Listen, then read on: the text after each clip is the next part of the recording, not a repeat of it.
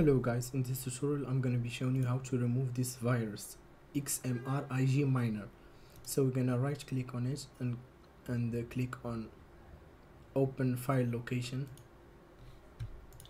and as you can see here is where is the virus. I'm going to try to delete all these files and see if this is going to work for me.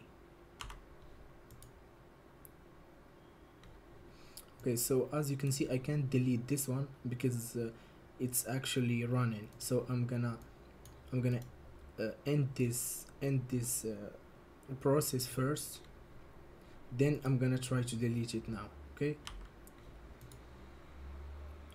and it worked.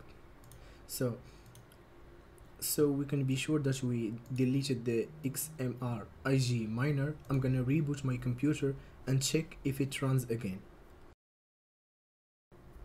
Hello guys, after rebooting my computer, I'm gonna go now to the task manager and see if we still have the miner running, or deleting the files was enough to remove it.